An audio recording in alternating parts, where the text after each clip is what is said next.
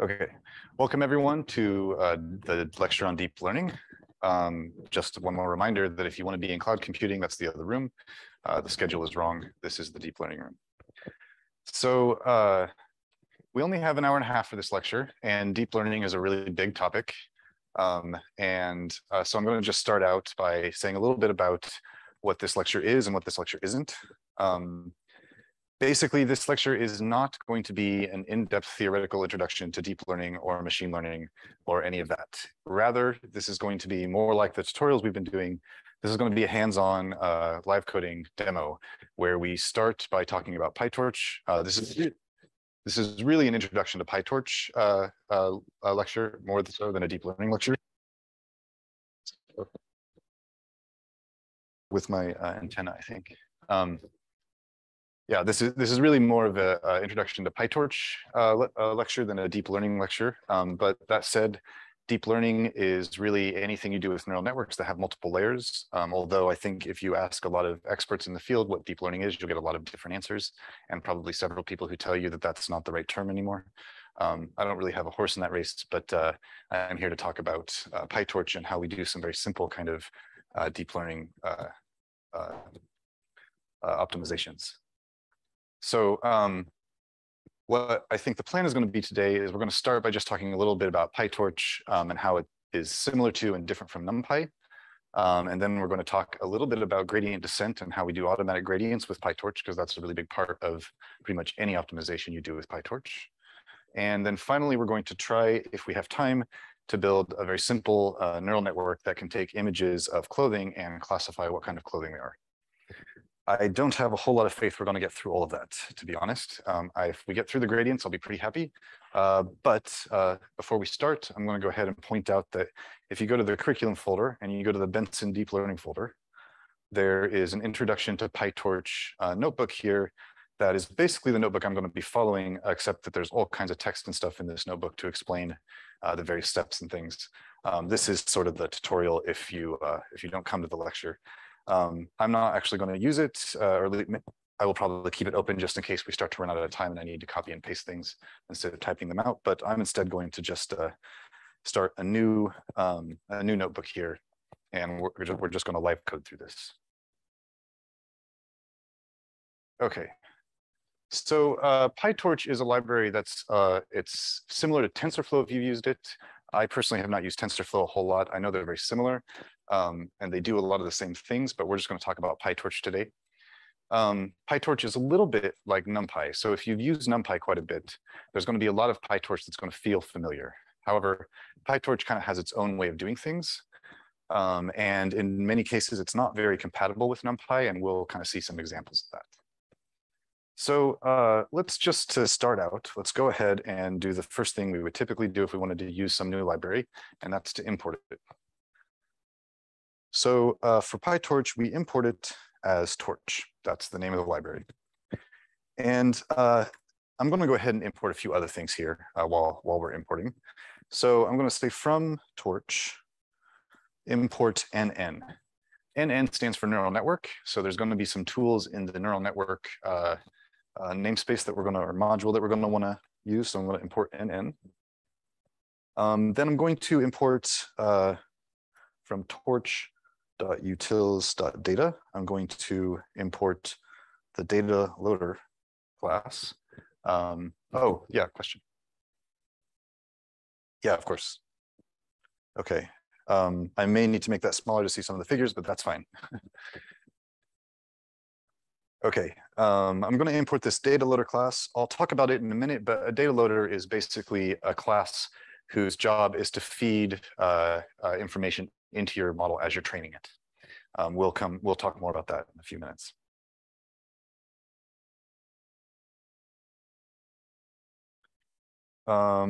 Additionally, because we're going to want to use a sample data set that PyTorch has built in, I'm going to say, whoops, from Torch Vision. Torch Vision is another PyTorch module that includes some computer vision stuff.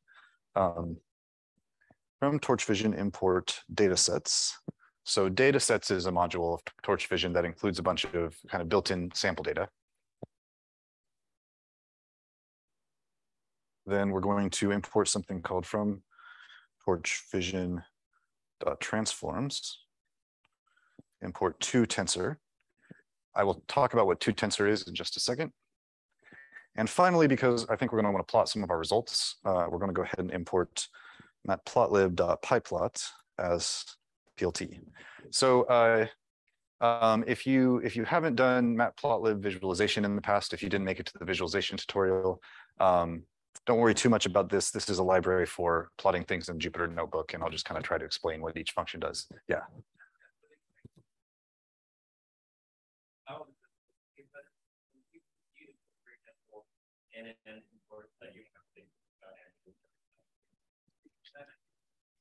Yeah, so for people on Zoom, the question is, when we have something like this, where we say from torch.nn or from torch import nn, is that just a convenience thing? Like, could I just say torch.nn everywhere instead? That depends. For this module in particular, nn, you can, but not every package includes all of its subpackages. So sometimes you actually do have to do this. In this case, I'm doing it for convenience though. Yeah. Okay, so let's go ahead and run that. That will just import a bunch of modules for us.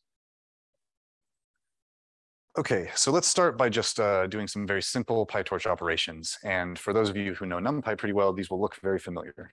So we'll start by saying we're just going to make what's called a tensor.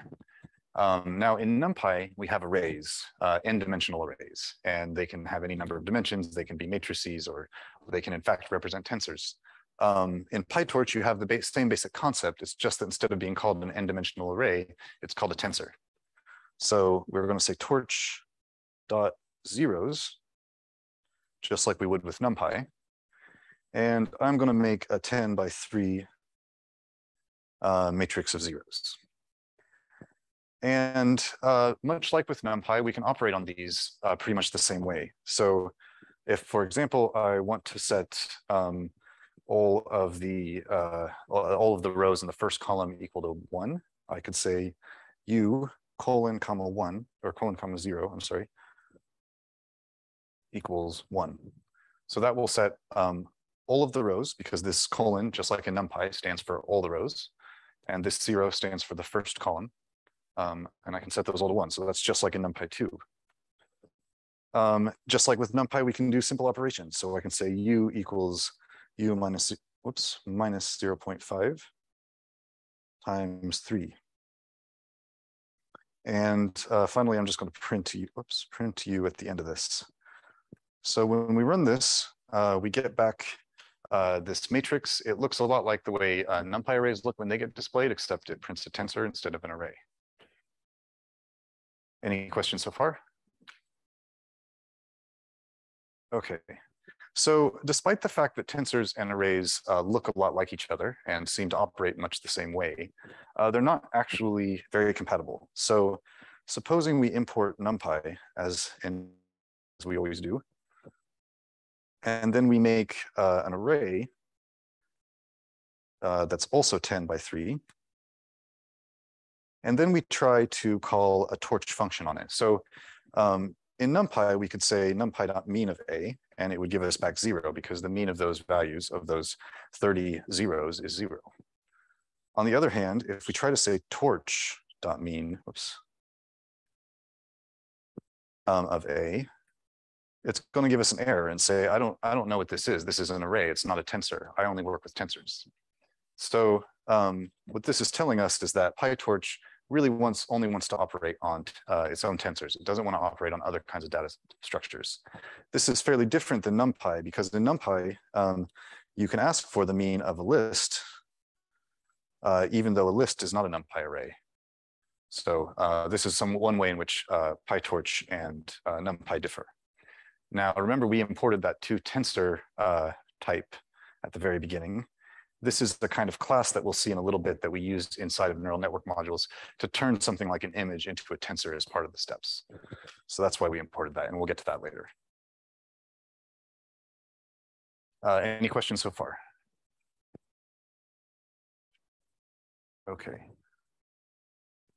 So supposing we have a tensor, what did I call this tensor up here? U, I think. Okay, supposing we have a tensor and we want to convert it back into a NumPy array so we can do some NumPy stuff with it. there's a way to do that. First of all, you have to call u.detach. And this function essentially detaches the tensor from the PyTorch backend, which keeps track of gradient calculations. Now, we'll talk about that in a minute, but the basic idea is that when you operate on PyTorch tensors, it keeps track of the operations you've performed and where they started and where they've ended. So that if you then ask it later for the gradient, it can look back at the calculation you did and actually solve for the gradient and give you back a gradient vector. In order to get a NumPy array from a PyTorch tensor, we need to first of all detach it from the backend so that when we edit the NumPy array, it doesn't mess up the gradient calculations. And then we can call the NumPy method on that detached tensor, and that will give us back a NumPy array. That's otherwise exactly the same. Now, I'm not certain of this, but I suspect that under the hood, PyTorch actually stores everything as NumPy arrays, but that's something I haven't verified. Okay. So let's go ahead and make a simple function. What I'm going to do is I'm going to define a curve. And I'm going to define it parametrically. So what that means is I'm going to define a function x of t and a function y of t. And then as t varies, x and y will vary, and we can define a kind of curve that way. So to see what that looks like, I'm going to go ahead and define a function called curve of t. I'm going to say, I'm going to assume that t is a tensor, that whatever the argument the user passes is a tensor. I'm going to say x equals torch.sine of t minus 0.5, and y equals torch.cosine of t times 2 plus torch.cosine of 2 times t plus 0.75. Okay, this is not a special equation or anything. This is not like something you should recognize. This is just something I made up. It looks a little bit like the Star Trek logo. For this, I'm just going to have it return x and y. And let's go ahead. I'll just define that. But let's go ahead and make a plot. So I'm going to define a tensor t. I'm going to use the linspace function. So torch.linspace is just like numpy.linspace. It takes a start value, an end value, and the number of points you want in between them, and it gives you back a vector of evenly spaced values between the start and the end, however many values you ask. So since this is a sinusoidal function that we've defined, I'm going to have the start and the end be negative pi and pi. So, and let's have 100 points in between. And just to show you what that looks like, that's basically a long vector. If I make that a little smaller, it's easier to see. That starts at negative pi and goes all the way to pi, and every step is whatever, pi over 100 or 2 pi over 100. And then I'm going to say x, y equals curve of t. Now, PyTorch, much like NumPy, you can call functions like sine and you can pass them a single value, or you can pass them a vector and it will give you back the sign of every element in the vector. Or you can pass it a matrix and it'll give you back the sign of every element in the matrix. PyTorch functions, just like NumPy functions, work that way. So when we call this function, we'll see that we get back, that wasn't a very good way to print this, but we'll see that we get back a tensor of x values and a tensor of y values. Okay, make that a little bigger again. Okay, so let's go ahead and just plot that to see what it looks like. So I'm going to use the pyplot.plot function. I'm going to pass it x and y. You can actually pass tensors to pyplot. It doesn't really mind. I'm going to plot these as a black line. And then just to kind of orient us, I'm going to plot some axes real quick. So let's go ahead and plot from, so this is basically plotting a line from x from negative 3 to 3 along y equals 0. And then we'll also plot the equivalent y line. Okay, so there is the curve that we just drew. So we have our axes, and like I said, it looks a little bit like the Star Trek logo. this is just some arbitrary curve that we can now kind of operate on as an example. Any questions so far? Oh, yeah. Okay. So, yeah, go ahead. Do you find any caveats with using MATLAB for these kind of programming scripts? Is it, I don't know, I feel like it may have some kind of limitations. Sorry, so you're asking if what I think about using MATLAB for these kinds of calculations? Yes, correct. So as far as I know, MATLAB doesn't have a built-in auto differentiator. So that's a big difference between MATLAB and PyTorch. It's possible that in newer versions of MATLAB, they've added some of that. But one of the great things about PyTorch is you can basically just calculate something the way you would in NumPy, and then you can ask PyTorch what the gradient was, and it just gives it back to you like almost instantaneously. So when it comes to optimization, where a lot of times we're doing gradient descent, that's a real advantage. And so while MATLAB is great for a lot of kinds of calculations and may even have a built-in differentiator at this point, PyTorch is kind of the gold standard in that area. Does that answer your question? Yeah, thank you. Okay. All right, so I'm going to take a second here to try something. I hope this works. And I just want to use it to talk really quickly about what gradient descent is. So bear with me for one moment.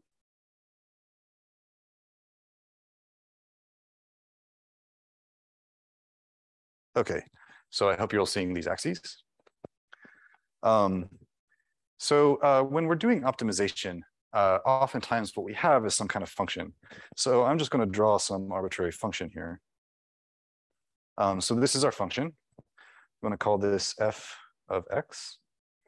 Now there's no reason that f of x needs to be a function of one value. It's really, this is y equals f of x, and there's no reason this couldn't be something like y equals f of x, y, z. But I'm just going to use a simple example of just f of x. Well, never mind. Okay, so the way that gradient descent works, typically when we're doing some kind of optimization, what we want to do is we want to find the minimum value of this function. And this isn't like a nice function. This isn't something like sine of t plus t squared or something. This isn't an easy function to differentiate. So or to optimize. So what we want to do is we want to start with some kind of guess as to where the minimum is. So I'm just going to pick a guess. I'm going to pick a guess over here. And the way gradient descent works is that now that we've got a starting guess, we want to know which direction the minimum lies in. And the easiest way to take a guess as to which direction the minimum lies in is to calculate the gradient. So the gradient is just the slope of the function at that particular point, and it always points in the direction that is maximally increasing. So if we want to find the minimum, we just go in the other direction. So the gradient is pointing up, so we're going to move our point in the downward direction. And we pick some arbitrary step size, and we step along that gradient that distance. So for example, we started here, and now we're going to follow this line down to about here, let's say. Okay, well, this point isn't even on the curve, but we have an x value for this point. So we're going to calculate the value of the curve at that x value. And now we have a point that's closer to the minimum. And so we can just repeat the process. We can calculate the gradient once again. Here, the gradient is about like this. We can step along it to somewhere over here. And now we're much closer to the minimum. And we can just keep doing this until we're basically at the minimum. And the closer we get, the closer the gradient will get to 0. And eventually we'll reach something like convergence where the next step isn't changing very much. Yeah. Yeah, so the question for people on Zoom is, how would this handle multiple local minimum? Well, it would find the local minimum. So one of the problems with gradient descent is that while it's a very fast way to minimize a function or to find the minimum of a function, it is very vulnerable to local minima. So perhaps somewhere off beyond the range of the plot here that I've drawn, there's a much lower minimum. But because we started at this particular point, we're only going to find the closest minimum. So when you're doing gradient descent, it pays to start at many places or to have some other strategy to try to find your local minimum and to find the global minimum. That's a little outside the scope of this course. So, but thanks for the question. That's a great one. Yeah. Okay, any questions about gradient descent? It's not important that you understand the math behind this or anything. It's just important that you kind of understand it conceptually. Okay, and I just want to emphasize that, as I said, there's no reason this has to be a function of one variable. If you have a function of 100,000 variables, f of x1, x2, x3 up to x 100,000, you can calculate the gradient for that function, and you can always calculate it. We know how to calculate gradients for any arbitrary equation, pretty much. So even if you have a really high dimensional problem that's much more complicated than this simple example, you can still calculate the gradient, you can still step along it, you can always find a local minimum that way, as long as your function is smooth. And the reason that's important for PyTorch and for deep learning in particular is because, let's see if I can get this back. Okay. The reason this is important for PyTorch in particular is because when we, the way that we operate in deep learning is it kind of works by coming up with an arbitrary set of equations that have parameters that we can adjust, that operate on the input and turn it into the output. And although this is a really simplified and kind of strange way to describe neural networks, what you do is you have these parameters that are basically forming this simple linear equation that's just very long. And you can take all those parameters and you can perform gradient descent on them. So even though it's a neural network, there's still some underlying set of equations that we can minimize. Does that make sense to everyone, more or less? Okay, great. So honestly, we're making great time, so that's good. So as an example of a gradient descent problem, we're going to take this curve that we drew a little bit ago, and we're going to ask the question, what point on this curve is closest to the origin? So that's not a real easy question to answer. I mean, we could absolutely take the, well, it's up there somewhere, take the equations we wrote in terms of sine and cosine, and we could take the derivatives of them, and then we could find the zeros, and those will correspond to minimum and maximum. And we could do this analytically if we wanted to, but we're not. We're going to do it numerically using PyTorch. So in order to find the point that's closest to the origin, we need to start by defining the function we're minimizing. And in this case, it's just the distance of the point on the curve to the origin.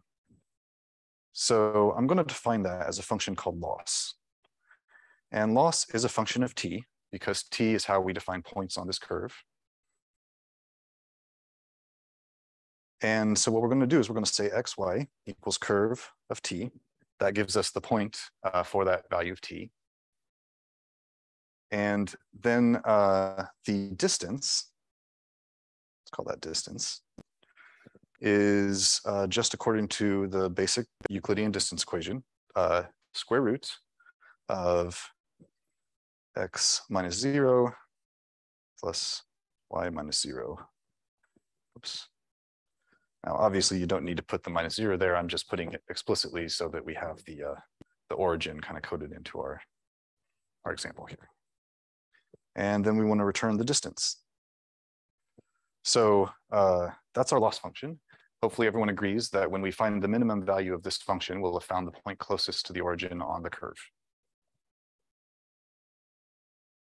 All right, so let's just make sure that works. So let's say t equals torch.tensor of just a value like 1.5.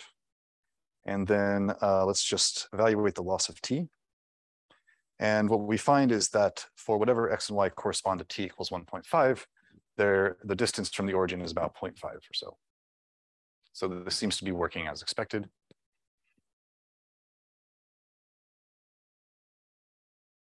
Okay, any questions so far?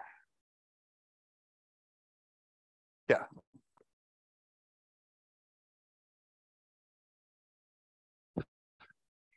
Yeah, great question. So the question for everyone on Zoom is, what do these two asterisks mean?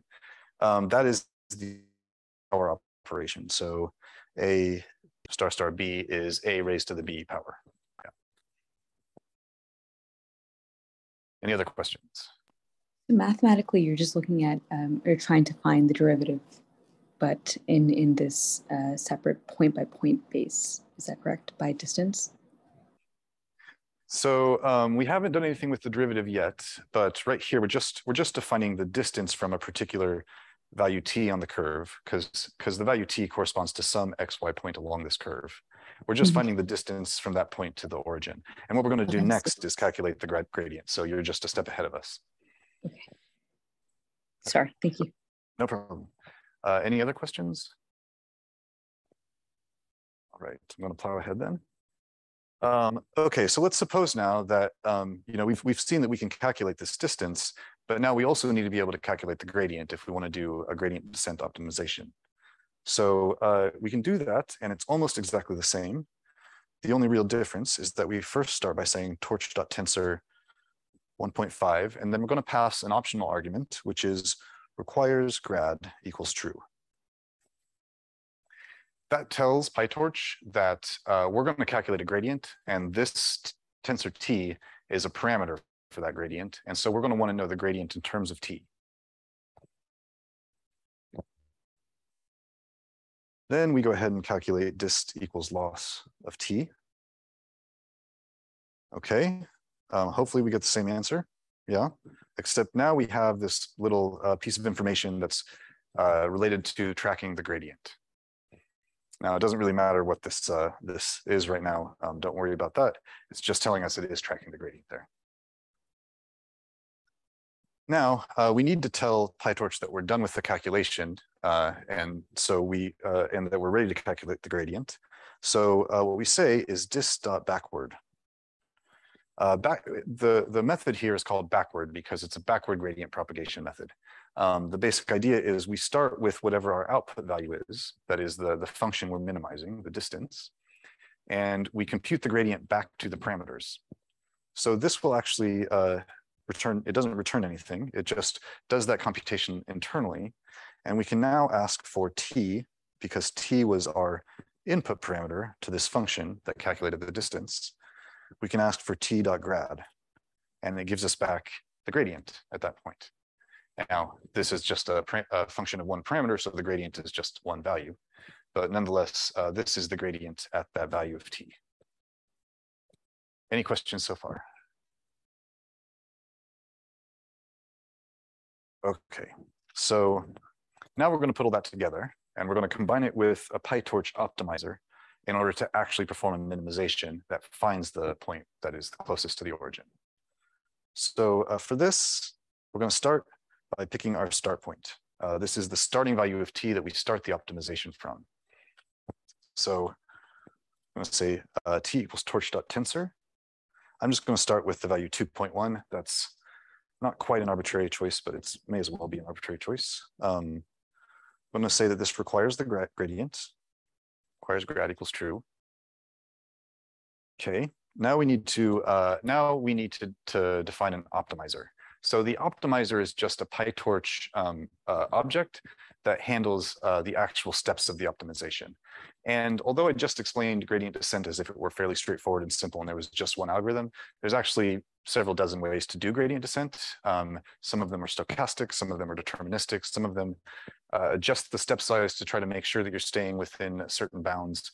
There's lots of different ways to do this. And again, that's all kind of outside of the scope of this, this tutorial, but a very simple and straightforward one that generally works pretty well is called SDG, which stands for stochastic gradient descent.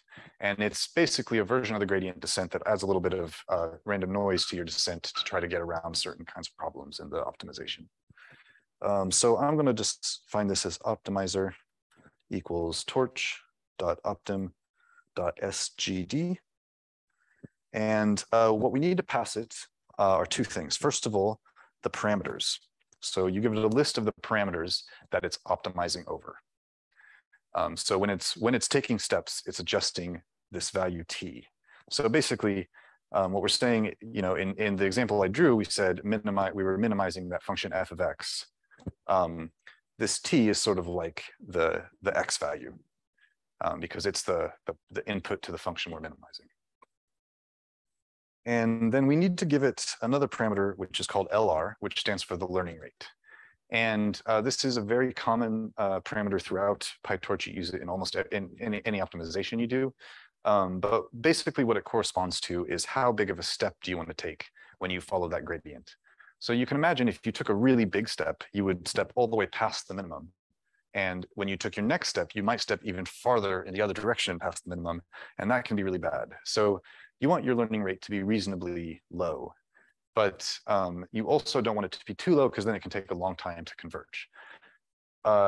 I find learning rates a little opaque in PyTorch, to be honest. We're going to pick a value of 0.05, not because 0.05 really means anything, just because it works well for this problem. And unfortunately, with optimization, a lot of times values just happen to work well for the problem, and there may be a theoretical reason why they work well, but it's often very difficult to determine what that is. So this is something I determined experimentally, and chances are if you do similar problems, you will take the same approach. But for now, this value will work. Okay, so now we're going to take some steps in the optimization process. So we're going to say for step number in, and I'm just going to take 20 steps in range 20. Okay. Inside of this loop, the first thing we need to do is basically signal to the optimizer that we're starting a new step. And to do this,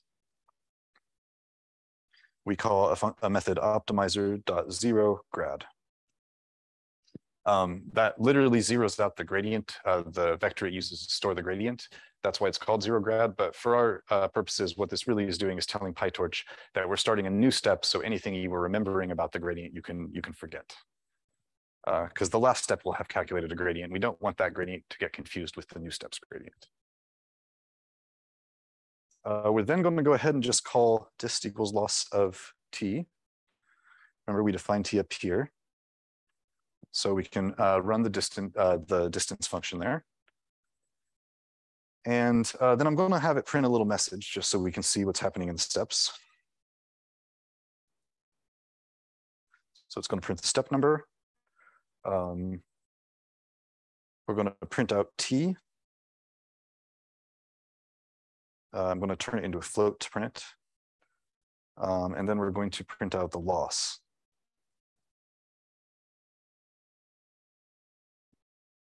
Okay, so that's just a little message so we can see the progress as it goes. And then we're going to call that dist.backward function like we did earlier to tell PyTorch, okay, time to calculate the gradient of dist in terms of t. And then we just tell the optimizer to take a step. That's it. That's the whole optimization protocol. So I'm just going to push Shift Enter to run this. And what we get out is a bunch of step numbers. We have values of t.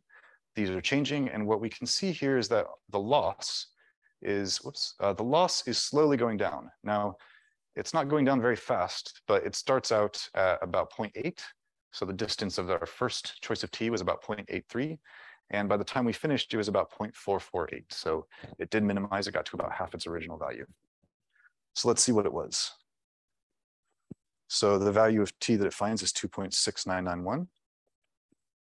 Let's print out the loss, although I think we saw, okay, so it's about 0.43 at the end.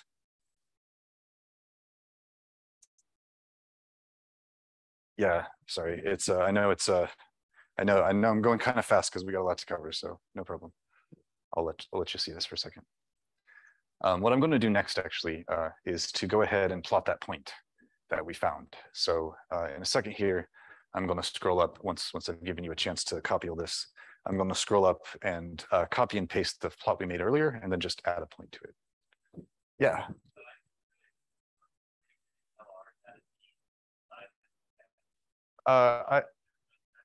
Sorry, what was that last part? Yeah, so for people on Zoom, the question was the LR parameter that is here. This is what's used in the step, and that's correct. The learning rate is used in the step. I don't think that the learning rate directly corresponds to the step size. I think they derive the step size from the learning rate, but that I think is particular to the kind of optimizer you're using. So in stochastic gradient descent, it may be a little different. But I think learning rates are supposed to be kind of constant across different optimizers. So the same learning rate should be about the same in different optimizers. But all that said, like I said earlier, I find learning rates a little opaque. So I'm not, that's all of that I just said is with about half confidence. So yeah.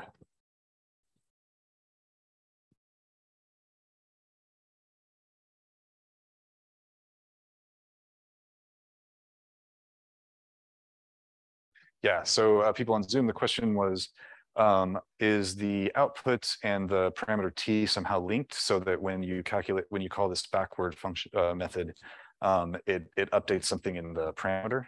And the answer is yes. So basically, because we passed this requires grad equals true option when we made the tensor t, that signals to PyTorch that it should keep track of the calculations we use t in, so that when we call a backward function, it can update the gradient of t. Yeah.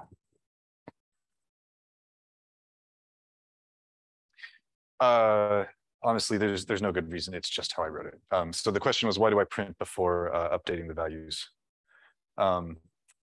here? So this would have been totally fine if we had done it down here as well, except it would need to be unindented like that. Any other questions? Okay, so let's go ahead and confirm that we found the right point. So I'm going to go up to this plot we made earlier of the Star Trek logo approximately, and I'm going to just copy the contents of this cell. And then I'm going to scroll down to the bottom. And I'm going to go ahead and get x naught, y naught equals curve of t. So t is currently the minimum. Whoops, the minimized t. So down here, I'm going to get the minimized point that we found. And then I'm going to just plot a single red point like that. Oh, shoot, what happened? My mistake. This seems, I had forgotten that you can pass tensors to pyplot functions, but if they're tracking the gradient, then it typically won't allow you to do that. So because these have tracked gradients, we need to call detach .numpy on them.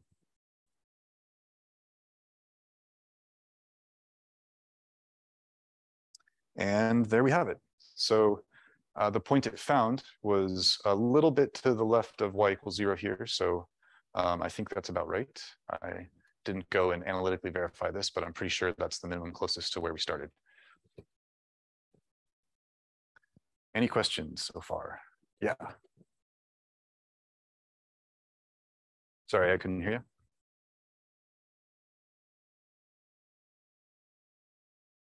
you. That's a great question. So the question was, if you assigned it to another variable, would it still be tracked? So an interesting thing about how this works in Python is, suppose I say tt equals t. There's a function you can use in Python to get the memory address of a variable. It's called id. And if we ask for the id of t, we'll get some number. And if we ask for the id of tt, we'll get the exact same number. And that's because when you assign some other variable to an existing variable, there's no copying done. It's literally just pointing to the same place in memory. So tt and t are identical. They're not distinguishable in Python. So when you do this kind of assignment, the gradient will still be tracked because they're actually the same object. However, what you could do is you could say tt equals and p dot zeros, torch dot zeros, t dot shape to make a new array or a new tensor. And then you could say tt colon equals t. I think that'll work. No. Well, I guess actually you can't do this in this case because it's a single number. So normally I was thinking this would be like a vector, but in this case this is a bad example. But in general you can make a copy of the tensor. So the way we do that in this case would be just to say torch.tensor t, and in this case tt will be a new tensor that doesn't track its gradient. And it's giving us a warning about that because you wouldn't usually want to do that on purpose. Yeah. Okay. Any other questions? I have a question about the detaching the values. Could you explain a little bit more about where is that coming from? Is that some sort of inbuilt property? Yeah, so the basic reason that you do that is because so up here, let me go up to where we started tracking this gradient. Because we told PyTorch to track the gradient here, it's put a bunch of extra data attached to this particular tensor. And if you make a NumPy array out of it, I believe the problem is that you can end up changing the tensor in a way that doesn't match the underlying data tracked by PyTorch anymore. So because when you get a NumPy from a tensor, I think you actually get access to the memory of the tensor and you can change the original tensor by changing the NumPy array. The problem that arises is that your gradient calculation data and your actual tensor data can get out of sync. So it's not like the system's going to crash if you forget to detach anything. It's just that you might end up with incorrect calculations of gradients somewhere in your code. Does that make sense? Yeah, thank you. Great. Any other questions? Yeah.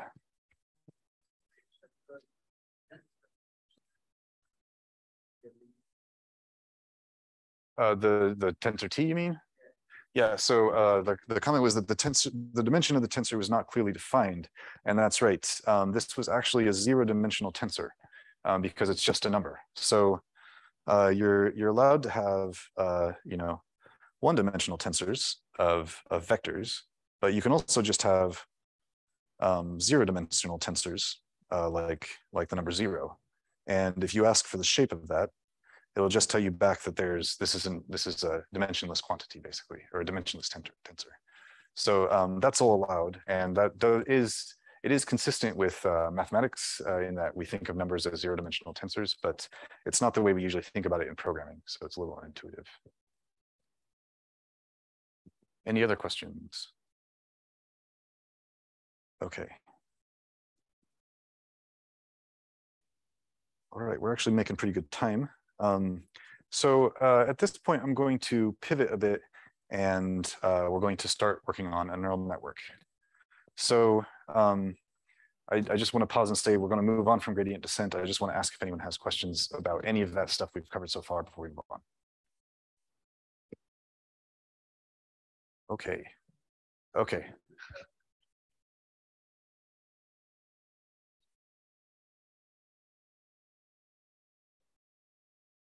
Oh no.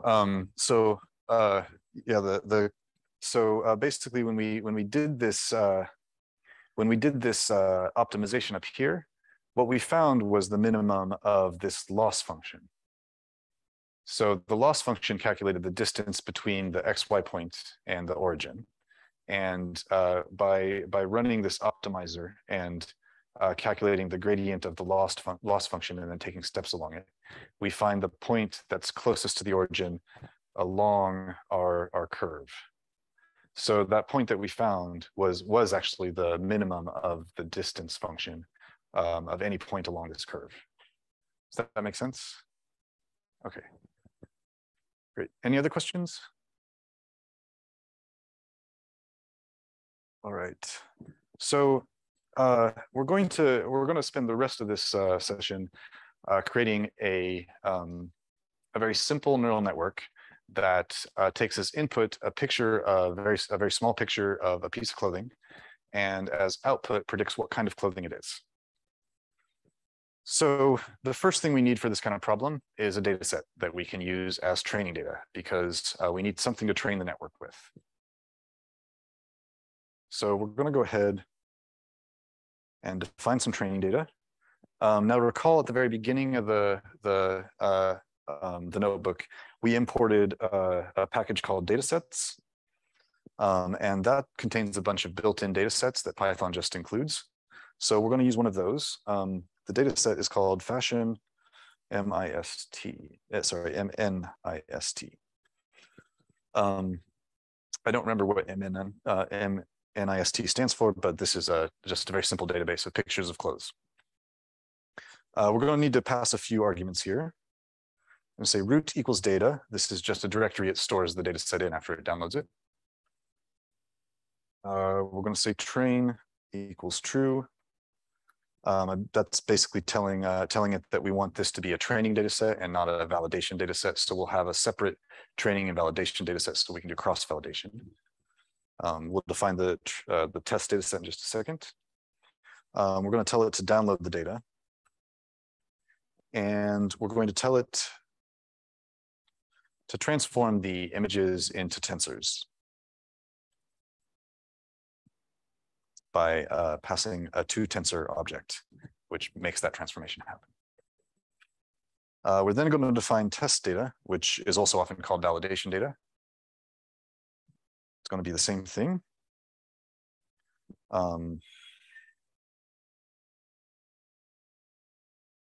The only difference is we're going to say train equals false because this is not a training data set. This is the validation data set.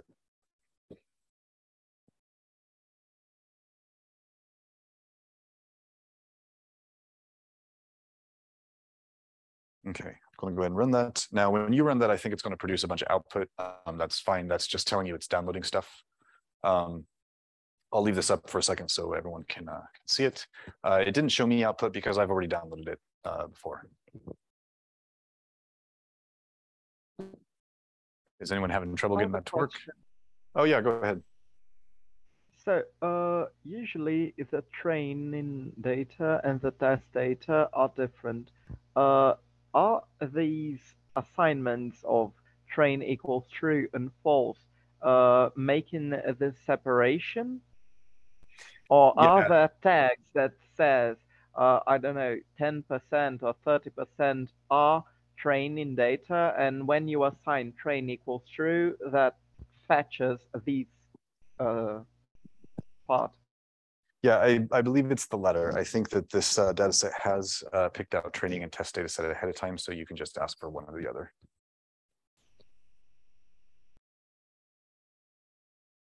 Everyone have time to get this? Anyone need this still? Okay. Okay. So, sorry, 1 second.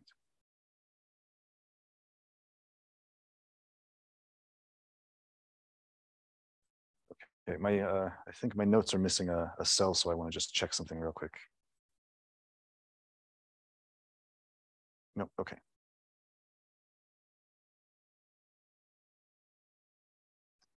All right, so we're going to go ahead now and define some data loaders. What I explained earlier was that data loaders are basically a class whose job is to take pieces of your data set and feed them into your optimizer during different steps of the model training. And so we're going to start by defining what's called a batch size.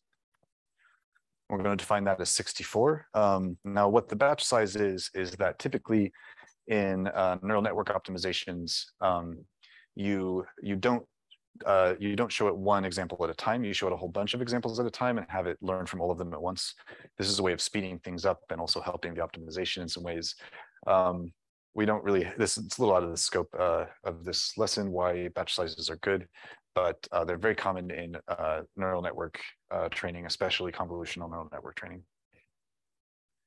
And what this really means is that instead of just feeding one image to the optimizer at a time, it's going to give it a batch of 64 images. And every step, it'll look at 64 different images.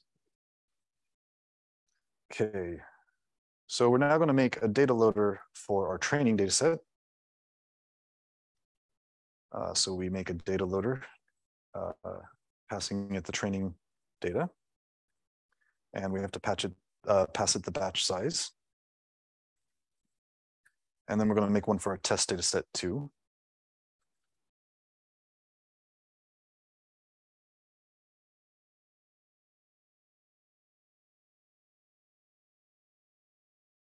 Okay.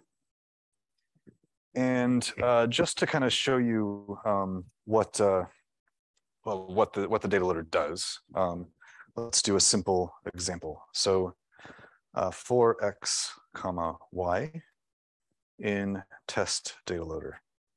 So data loaders, you typically, what models do or optimizers do is they iterate over a data loader, which is kind of what we're doing here.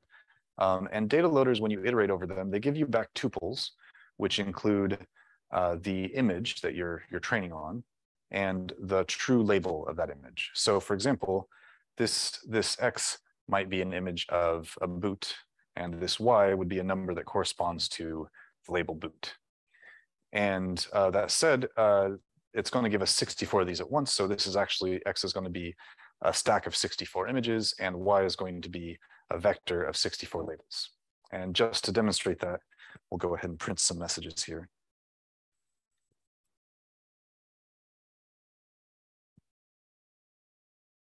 So the shape of X, the way that data loaders give data to optimizers is a little idiosyncratic, but basically they're always shaped where the batch size is the first dimension, the number of image channels is the second dimension, and then you have the height and width of the image.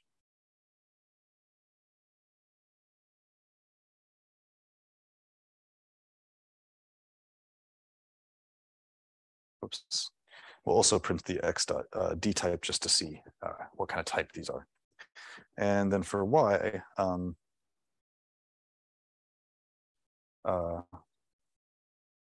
we just get one label per batch.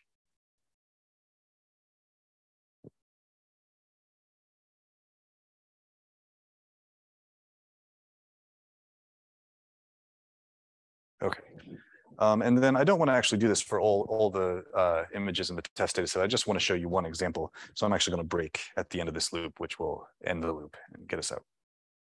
So one iteration of that loop shows us that our batch size is 64. There's one image channel. So these are black and white images. There's not RGB and alpha channels or anything like that. And the images themselves are 28 by 28. Just to see what one of those looks like. So, whoops. Let's get a single.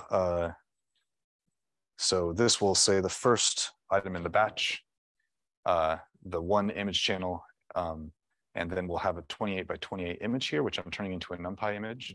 And I just want to plot this as an image so that we can see what that looks like. There's a picture of a boot. So this is what the images, the input we're actually training on looks like. Now, the label for that boot is the number 9.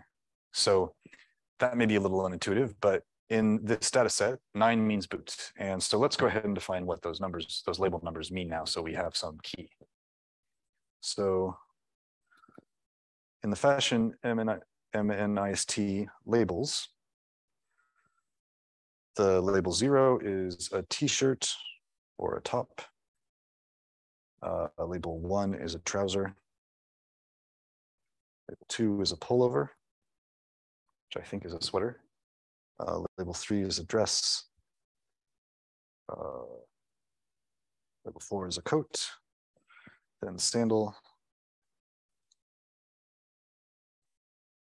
Then shirt. Then sneaker. Then bag, and then finally ankle boot. Okay, so this is just a key for the labels. So if we want to know what label 9 is, ankle boot. And this indeed is a picture of an ankle boot. So basically, just to review that a little bit, when we ask the data loader for one item, what it gives us back is a batch of images and a batch of labels, where the images look kind of like this. They're pictures of clothing, and the labels are numbers that correspond to these labels and that describe what that image is an image of. Okay. Any questions about any of that so far? Yeah.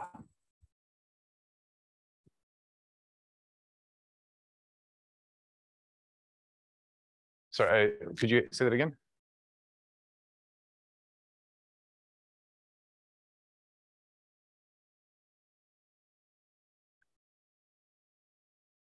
Right. So the question was, when you call when you make the data loader, like the test data loader, it loads things by batch. So I believe what it does is it does load them by batch. It'll load 64 images and feed them into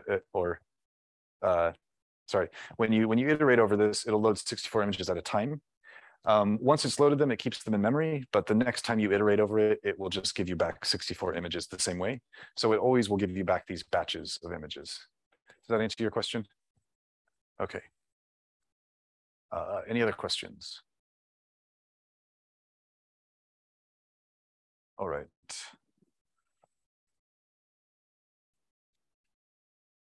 Okay, so I think we can skip that. All right, so at this point, we're ready to define an actual neural network.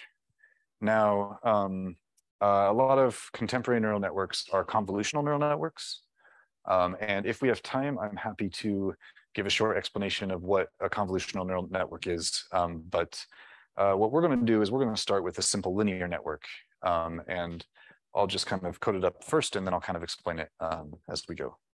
So we're going to make a class. This neural network will be a type. It'll be a class. So I'm going to call it neural network. And it's going to inherit from the neural network.module class. So recall earlier, we said from torch import nn, just for convenience. So this is the torch.neural network module. So a neural network module type is basically any PyTorch model is going to inherit from module. And so there's a bunch of mechanisms that module defines that our neural network class will have. For the most part, we aren't going to worry about them because they're all stuff that PyTorch manages behind the scenes. What we are going to worry about is initializing the class and writing the function that actually implements the model. So first of all, we'll define our init function. That's underscore underscore init underscore underscore. Our class will not take any parameters. It's just going to be a simple, straightforward type of object. We'll start by calling the superclass init.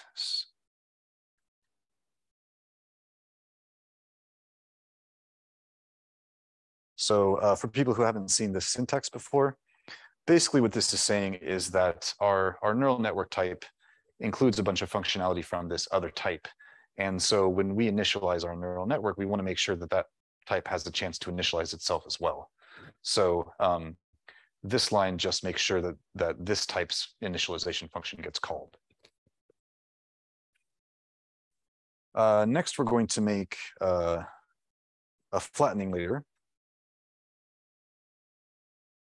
Now, this is a kind of funny little thing about PyTorch, but the way that PyTorch likes to set up its models is that it likes you to set them up as a bunch of layers. And the idea is that the information comes in one side and it kind of filters through the layers, and the layers transform it as it goes. So the very first thing we're going to do is we're going to take our image matrix and we're going to flatten it into a vector so that we just have a vector of numbers that's easier to work on in a neural network, or at least this kind of neural network. So that's what this first step will do.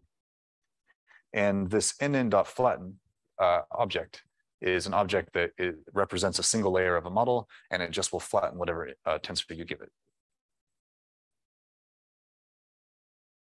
Okay, next we're going to make what's called a linear ReLU stack.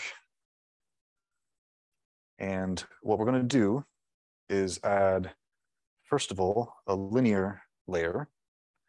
And what nn.linear represents is just a linear transformation of the input to some output. And what it needs to know is how much input it's getting and how much output we want it to produce. And that may sound a little funny, but the idea here is that this is sort of like a big matrix. We're just going to have some vector of inputs, which, since our images are 28 by 28, the input vector will be a vector of 28 by 28. So I'll put that here. And this linear layer is basically equivalent to a matrix. And we'll take that vector of 28 by 28 times 28 elements, and we'll do a matrix multiplication to transform it into another vector. That's pretty much all this is. And the matrix will get initialized to random starting values when we perform our optimization. So basically, this is a linear transformation that's going to transform our image into something else. We don't even know what it is yet, but it's going to transform it into something else, some other vector of numbers. We're going to have that vector of numbers be 512 numbers long. If you change that number a little bit, there's nothing magical about the number 512. If you change that a little bit, this will probably still work just about as well. We're then going to add what's called a rectified linear unit layer. Now, rectified linear units are very common in all kinds of neural network work, especially convolutional neural networks. The basic idea of a rectified linear unit is any value in its input that is below 0, it sets to 0. That's all it does. And you may be wondering why you would ever want to do that. And the answer is that it lets you have something like an if statement in your network. So because it only operates on values that are negative, you can the previous layer can produce negative values in that linear transformation if it wants to forget a value or drop a value or make some kind of decision based on the value. That's sort of a hand-wavy conceptual reason why you would use a ReLU. The fact is they work well, and a lot of times in neural networks, the fact that they work well is why we use them. That's just a kind of disappointing thing about how well we understand the way that neural networks work. But the reality is that because these work well, we will keep using them. Any questions about these kinds of layers? Okay, so we're just going to add a couple more. So we'll just say we'll have another linear layer, and it'll be from 512 to 512. So we're just going to do a linear transformation of the vector into another vector of the same size. And then we'll add another rectified linear unit. And we'll do just one more. And we'll go from 512 to 10, because that's the number of labels we have in our data set. So, and finally, whoops, we'll add one more linear unit. Now, notice that at the end, I'm transforming whatever, so this stack here, what it's going to do is it's going to start, we're going to flatten the image, the 28 by 28 image into a vector. We're going to linearly recombine that vector into another vector of size 512. We'll do a rectification. And then we'll linearly recombine that 512 length vector into another 512 length vector, rectify it again, and then convert that 512 length vector into a 10 length vector.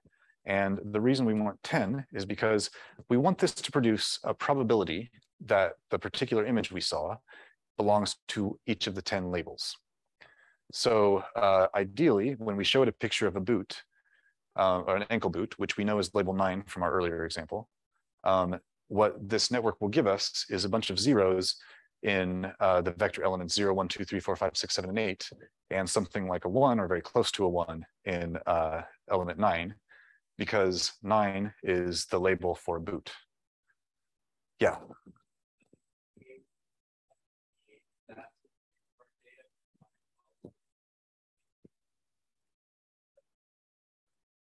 Yeah, so for the people on Zoom, the question is this 28 by 28, that's specific to our data, but the 512 is just kind of an arbitrary number that works. That's correct. So because the inputs we're operating on are 28 by 28 in size, that's why we're telling it that our input is 28 times 28 in length. And this 512 is arbitrary. You could make this 1024, and I'm sure it'll work at least as well. Generally speaking, this value is probably, like I said, there's nothing magic about this value. It's just a value that seems to work pretty well. Go ahead. Yeah. We'll...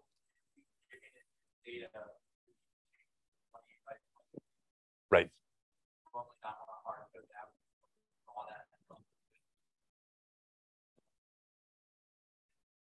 Yeah, so the question was, so we have to hard code this. So normally we wouldn't want to hard code this. We'd want to draw it from our input data or something like that. And that's correct. We're hard coding it here because we're just doing a simple example. Additionally, if you're working with PyTorch's convolutional neural network units, they tend to operate on images no matter what their height and width is. They just have to know how many channels you have. But that's a whole nother bag of worms that we're not going to have time to get into. And then you had a question, I think.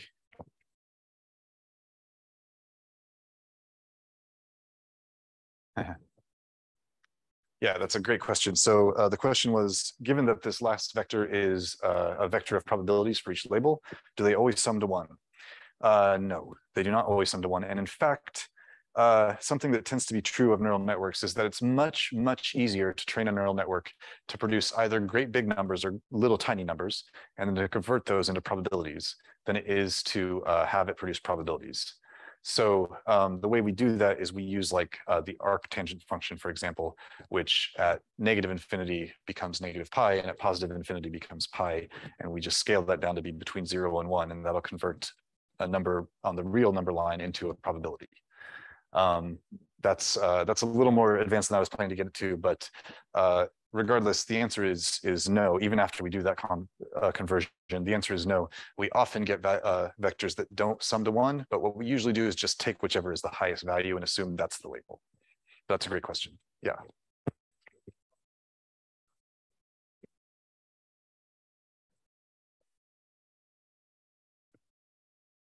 That's a good question. So the question was, would the architecture of this network be different if we had a 3-dimensional image? Yeah, the answer is yes. We'd probably want to do this. Well, yes and no. So in this particular example, because it's just a very simple kind of example, we could probably keep the same architecture. My guess is that this architecture would not work very well for 3D images because it's made for very simple, small amounts of data. If in general, so if you're using a 3D image like a brain image, like an fMRI image, for example, you're probably going to want to use a convolutional neural network because they operate better when you have a big image, like a bunch of data. And in that case, you would need your convolution to be a 3D convolution so that it was convolving over X, Y, and Z, and not just the individual frames of the image. That's a great question, though.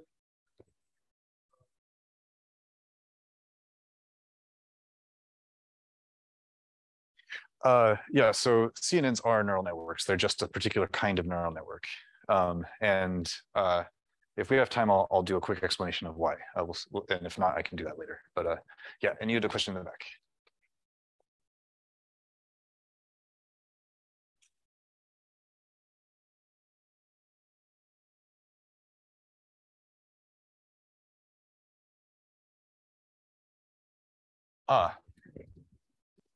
Okay, so the question is why have these rectified linear units after each transformation, and would it be different if we just put one at the end?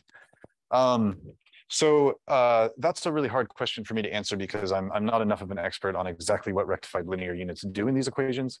Like I said, my intuition, or the intuition I would encourage you to think with, is that a rectified linear unit is kind of like a simple if statement, where it's saying if you're less than 0, we change your value, otherwise we leave it. So the rectified linear unit is kind of like, here, make a transformation of the data, and then we'll do a filter on it and run this sort of if statement. And then we'll do it again a couple more times. And that lets the neural network make a couple of like quote unquote decisions. That's a very hand wavy way to describe this, but that's about the depth of my intuition on this. So other questions? Okay. So let's go on and now define the actual function that implements the model. So this function is called forward, the forward function of the model.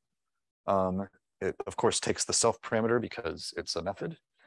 And then it takes the input, which we'll just call x. Now the x will be whatever the batch of inputs was, but we're not going to worry too much about that. We're just going to say first x equals self.flatten. So here we use this this flatten object we created to transform the input into a flattened version of the input. And then we're going to say logits equals self.linear ReLU stack x, and we'll return logits. Now, why did I call this logits? So in response to one of the questions a second ago, I mentioned that it's easier to train a model to produce really big numbers or really small numbers.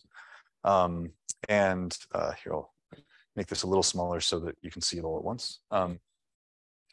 It's easier to produce really big numbers or really small numbers. And we can take those really big or really small numbers and run them through a sigmoid function like the arctangent, for example, and convert that to a probability. Logit is just the name for the really big or really small number version of a probability.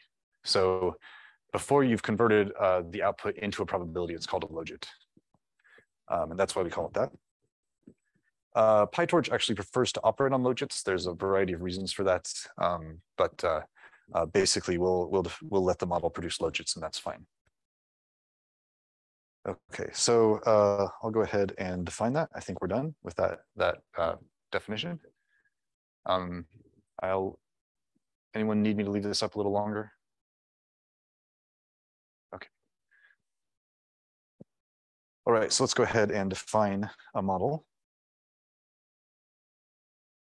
And we can go ahead and print it. What did I do? Did I misspell something?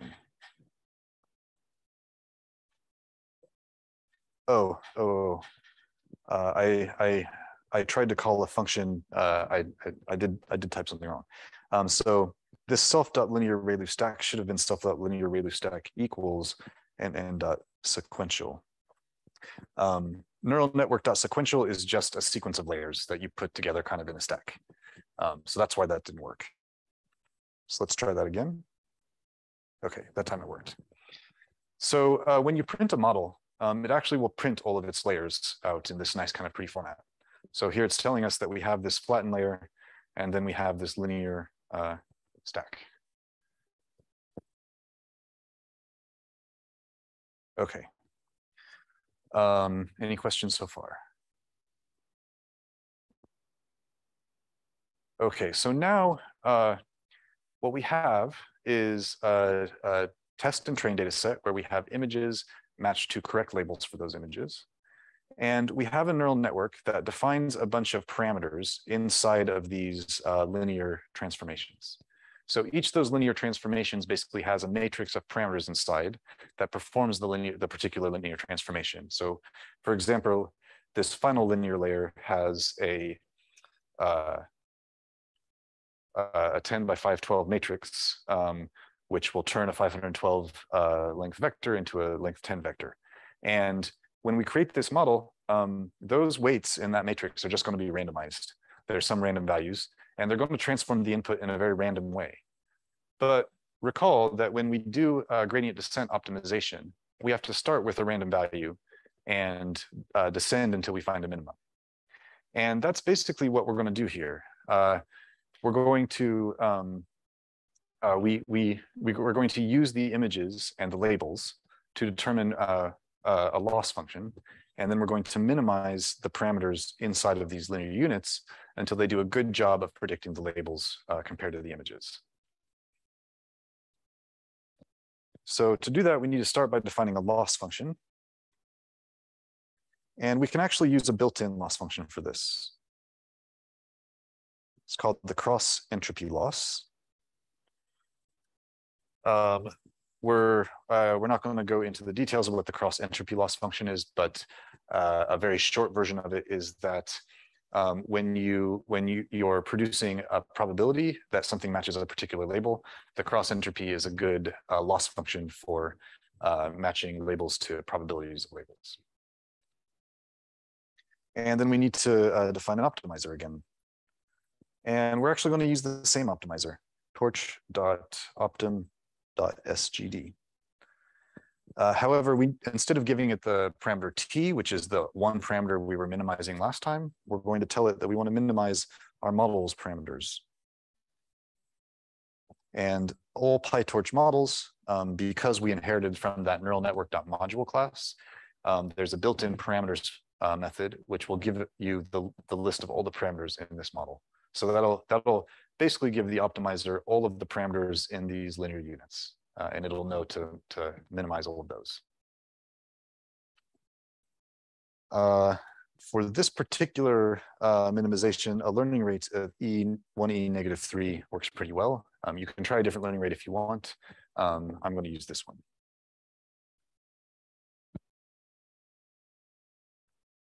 Okay, so now we're actually going to perform the minimization or the optimization. So first of all, I'm going to ask for the size of our training data set. If you want to know how many objects are in a data loader, you can ask for the length of its data set. Data loaders have data sets. Those are kind of internal PyTorch objects that track the actual data, whereas the data loader's job is to feed that data in the data set to the model. Now we're going to iterate. I'm going to say for batch num and x comma y in enumerate train data loader.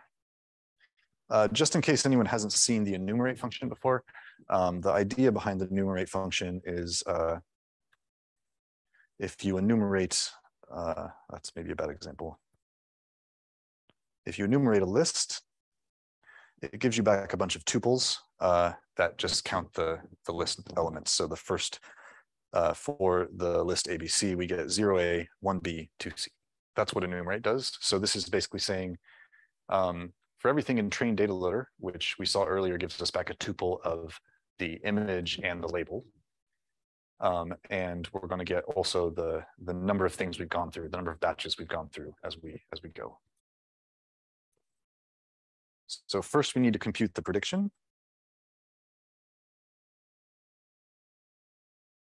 So we run the model.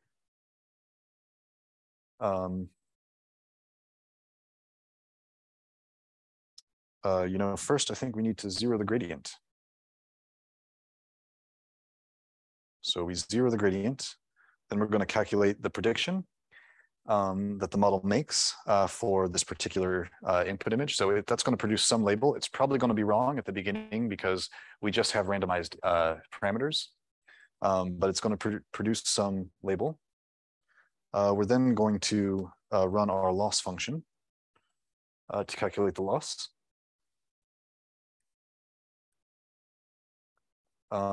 And then we're going to do the backward propagation of the gradient. And finally, we're going to take a step.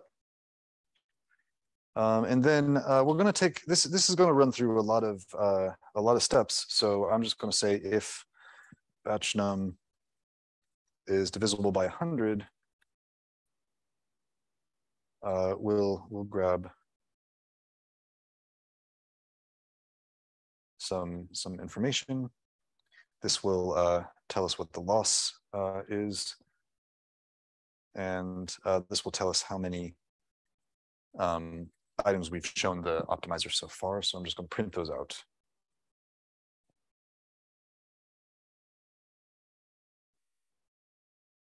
And this will print them out with some nice formatting.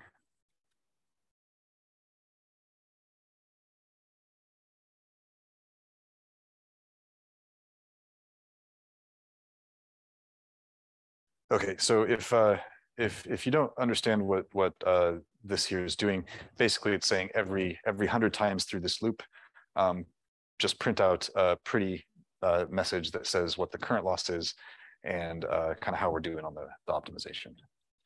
But I'll go ahead and run this now. Oh, I made some mistake. Did I misspell the name of the forward function? I did. I didn't misspell it. I indented it one too many times.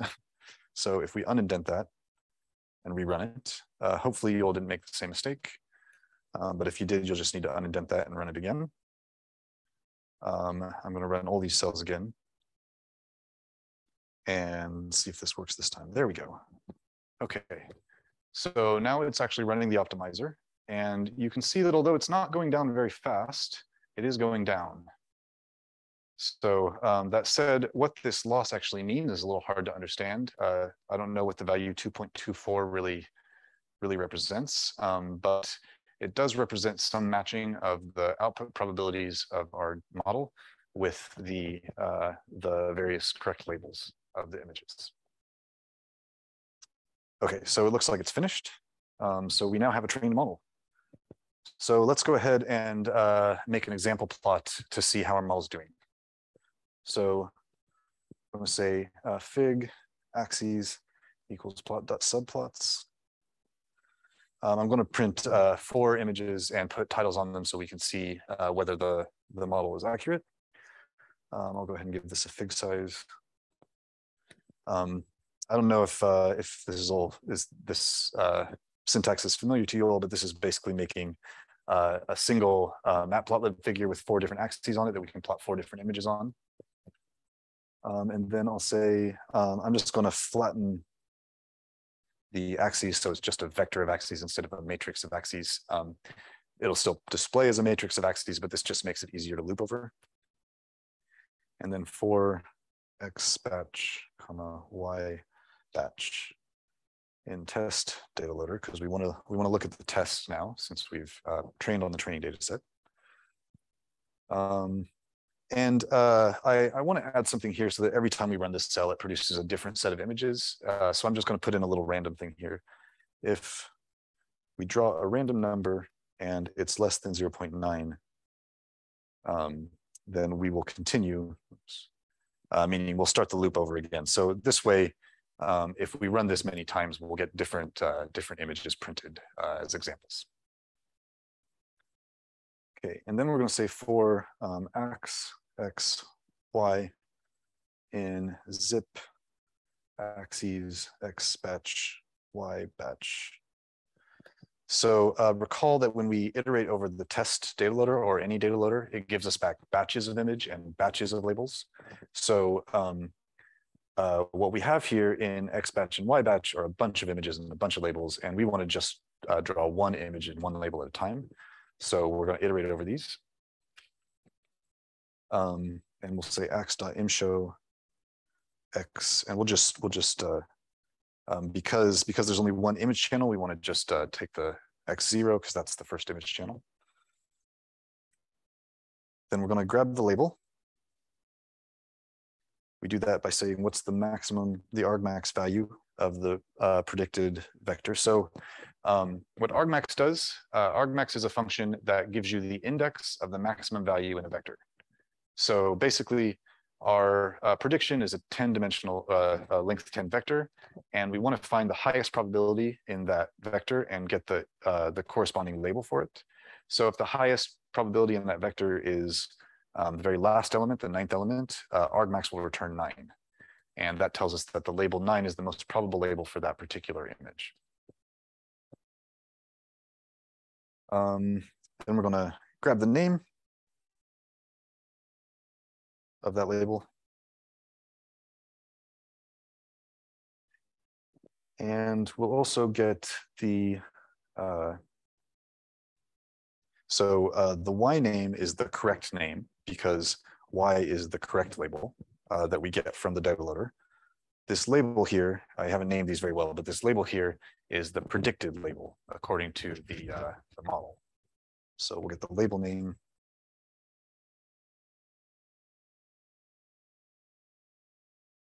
And then I just want to set the title of the image to be the names of those labels so we can see what how it did. So I'll say label name plus.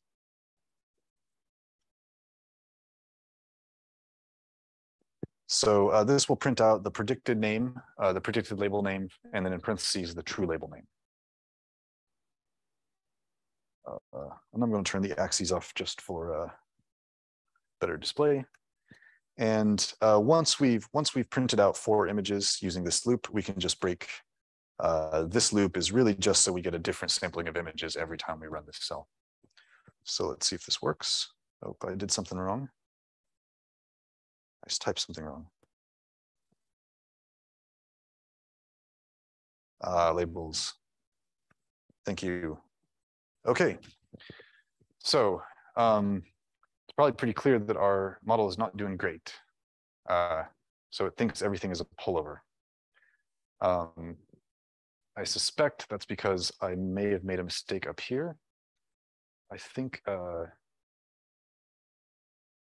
actually think that this might have been this optimizer.0grad may go down here. Let's just try that. The other thing is that if you all ran this, if any of you are following along, you may have found a very different answer when you trained your model. So in general, when I've run this notebook, it usually gets something like 2/3 of the images right at the end. But that said, oh boy.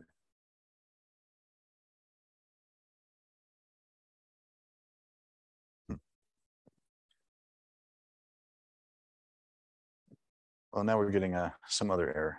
Oh yeah. So what did I do?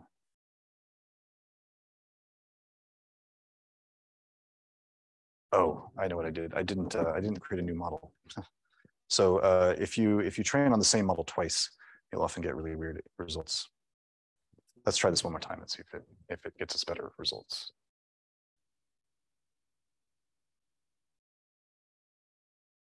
Did anyone who's following along have their model work?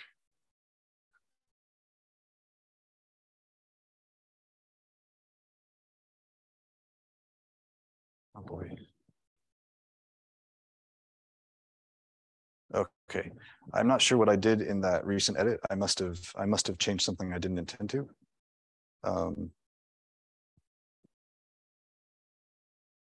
Try putting this back and running it one more time.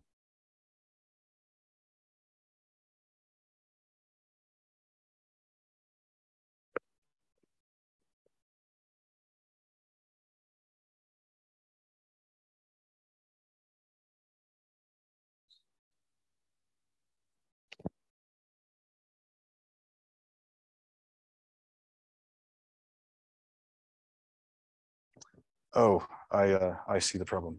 The problem had nothing to do with all that other stuff. Yeah. So we're using pred here, and that's the wrong value, I think. So what we want to be doing. Yeah, I made a very obvious mistake here. This pred is something I defined earlier in the notebook. I didn't actually define it here. What I forgot to put here was pred equals model of X. So we want to get the prediction from our model for this particular input or this image. That's why we're getting such weird answers. Okay, this looks a lot better. So here we have our 4 images. First, we have what's clearly a pair of trousers and another pair of trousers. And the model correctly labels those. However, for these, it's not doing so well. It thinks this is trousers, and I can kind of see why it might think that. It thinks this is also trousers, so it seems to think everything's trousers. There we go. These aren't all trousers.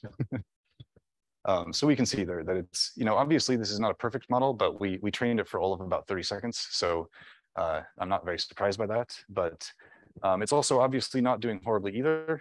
Here we got about 3/4 of the images correct in this particular example. So it's sort of working. But again, we made a very simple model with a very simple data set. We trained it for a very small amount of time with a random starting point that really had nothing to do with anything. It was just a randomized starting point for the neural network. In fact, a lot of the reason that people like to do transfer learning, if you've heard of transfer learning, it's where you train a network a whole bunch on something, and then you take that pre-trained model and you bring it to a new data set and train it just a little bit on that new data set. The reason for that is because then you don't have a random start point. You have a start point that kind of already makes sense for images maybe, or for a certain kind of image. Anyway, and we're right on time here. So this does conclude the demo I had planned. I'm happy to answer any questions about any of this, or to, if people want to hear about convolutional neural networks a little bit, I'd be happy to talk about that in the review session or in a breakout session, or just a little bit now if people want to come up to the podium. But otherwise, thanks everyone for joining. And yeah, I think that concludes for today, and we'll see everyone tomorrow.